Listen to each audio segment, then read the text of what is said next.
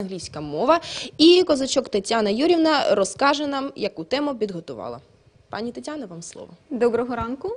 Hello to everybody. My name is Tetiana and I'm again here like a host of our today's video lesson.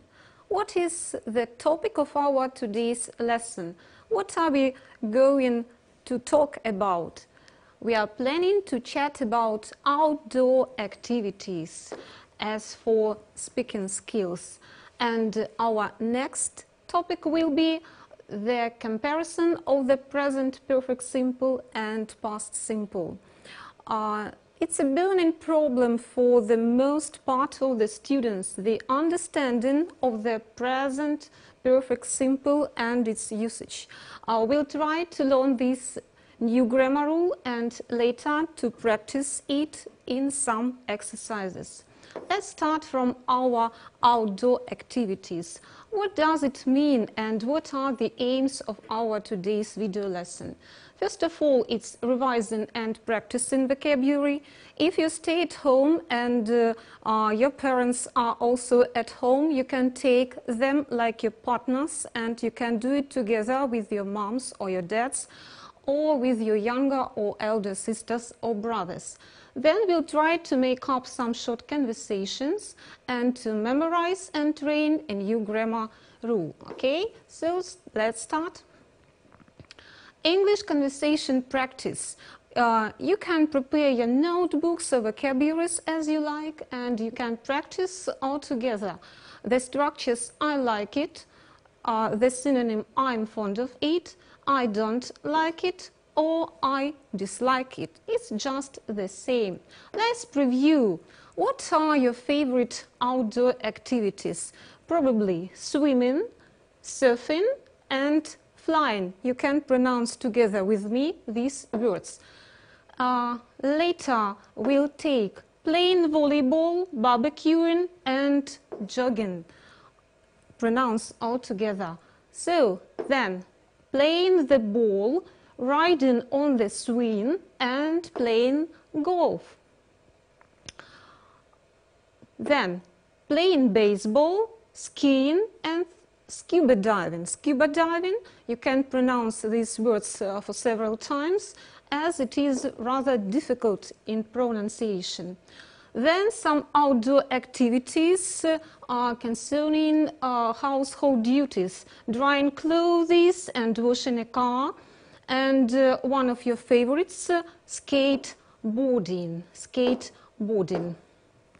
Okay, so just a minute. Sorry, it's a technical.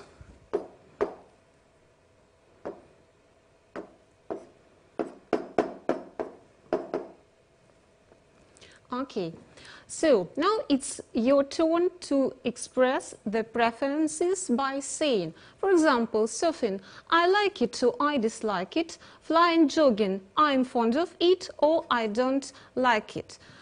Next, you can also express your preferences as for swimming, playing volleyball and barbecuing, saying, I like it or I dislike it. For example, swimming, I'm fond of swimming. Volleyball, I'm fond of volleyball. Barbecuing, I like it. Let's go further. So again, playing the ball, riding on the swing and playing golf. You can choose one of your favorite structures. Then just the same as for playing baseball, scuba diving and skiing. For example, as for me, I dislike scuba diving. And it all depends on your own preferences. Drying clothes, as it is your household duty, probably you can say, I dislike it or I don't like it. Washing a car, it's one of the preferences of your parents. You can also say, I don't like it. And skateboarding, you can say, I'm fond of skateboarding. Today also we are planning to make up some short dialogues and practice them. And we use a new structure for you. Let's go. Let's go. And we are going to introduce some new words, such as let's go to the library, and you can pronounce it twice. Library, library. And you can say, that's a good idea. Let's go to the beach. Beach, beach. That's a good idea. Next, let's go to the gym. Gym, gym. That's a good idea. Or you can say, that's a great idea. Let's go roller skating. Roller skating, roller skating. That's a good idea. Let's go shopping. Shopping, shopping. That's a good idea. But I just want to remind you that during this isolated period of quarantine, you can't do all of these outdoor activities. Probably just go shopping. And now we are planning to have a look at our new grammar material. So we are planning to introduce present perfect simple and to compare it with past simple. Present perfect simple, it has three functions. One of them is to indicate past events, another one recent past events and unfinished states. Let's go further. For better understanding of this material, we can use a timeline. Past events timeline.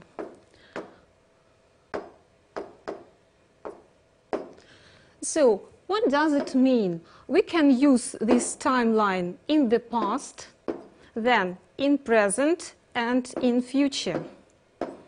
So,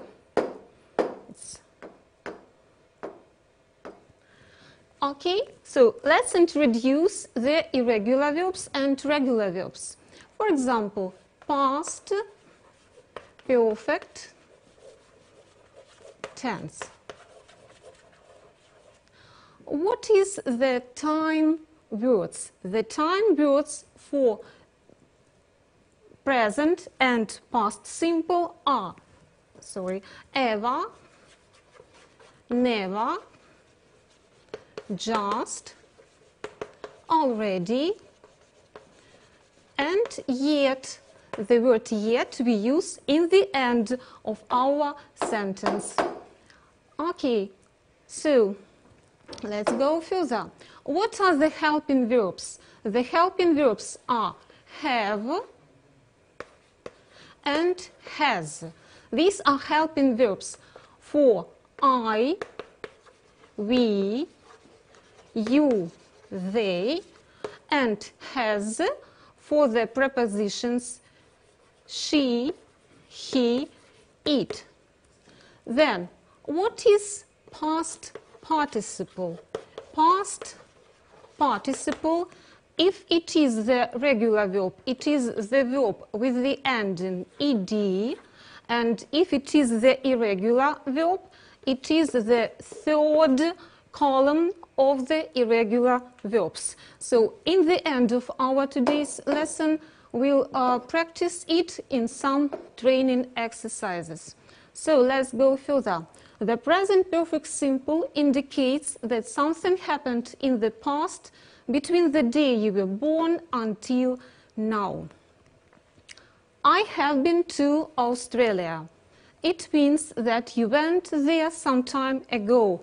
And be careful of the difference between the verbs been and gone. Been means that you are back yet, and gone means that you went at any period of time but you didn't return. So, when someone asks you, have you ever been to Australia? It means that you have been there at any time from the day you were born until now. We often use the helping word never to emphasize negatives and ever to emphasize our questions about past events. Let's go further. What is the second function? The second function is talking about recent past events. As an example, Mom, have you finished cooking dinner? Yes, I have made your favorite cookies. We can also use just, already, yet, or ever, never, just, already, yet. I prefer to learn these helping words together with my students in class.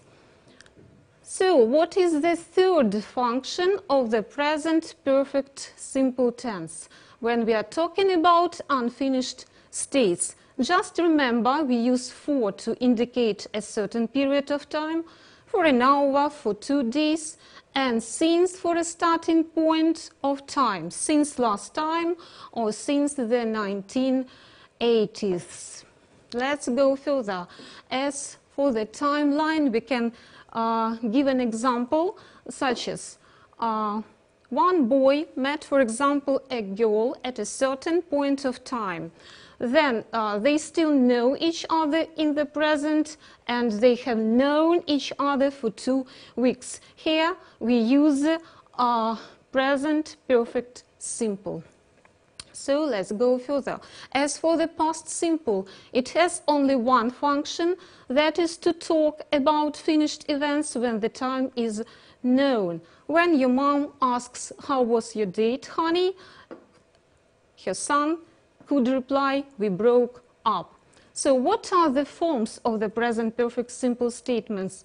We use subject, then we use have, has, or the negative form, plus past participle, here past participle, and whatever you want to say, plus helping words for, since, before, recently, yet. I have been to Australia, I have never been to America, he has been to Kiev, I have not made dinner yet. We use yet always in the end of the sentences. Let's go further. The forms of the present perfect simple for open questions. Open questions, they always start from WH or how plus have, has, plus negatives, plus the subject, plus past participle, then what you want to say, plus yet or time word, which is optional. For example, how long have you known each other for? How long? It's a WH or open question. Then forms for yes, no questions. Yes, no questions. On the first place, have, has, or negatives, plus subject, plus ever, plus past participle, plus what you want to say, then yet or other time word. For example, have you been to Australia, or have you finished cooking dinner yet? Okay, so let's sum up the material and do some grammar exercises. The present perfect simple has 3 functions. It indicates past events, then recent past events, and then unfinished states. As for the past simple, it has only one function, to indicate the action, the time of which is known. So, fill the gaps with have or has. Don't forget this rule. Have we use for preposition, for pronouns I, we use they, and has for the pronouns he, she, it. Okay? Let's start. Fill the gaps together with me. She opened the window. How do you think? If it is she, we use has. Next, they called us. They, for they, it will be have. Then, you carried a box.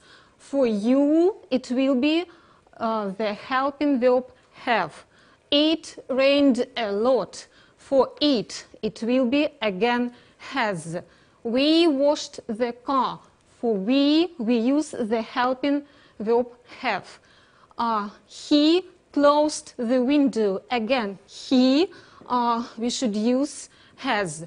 Jenny locked the door. Jenny, it's a girl. Jenny, she, that's why we use the helping verb has. And let's do our next exercise. Complete the sentences. You then read many books. You, for you, we use have, and when we open the brackets, we use the third column. It means read, read, read, the third column. Then I lose money. I, it means that we use have, and the third form, lose, lost, lost. Ben has plus listen with the ending ed. They, we use have, and the third form, drank 2 glasses. You, it means have plus get, got, the third column. Mary has plus get, got, and Tom, it's a boy. He, it means we use has, and the third form, go, went, gone. You can use your notebooks. You can copy down this exercise, and you can do it by yourselves at home to remember and to practice again the present perfect simple tense. Thanks for the attention. I wish you just a good time, and don't panic and follow the rules of the hygiene. Bye. Дякуємо.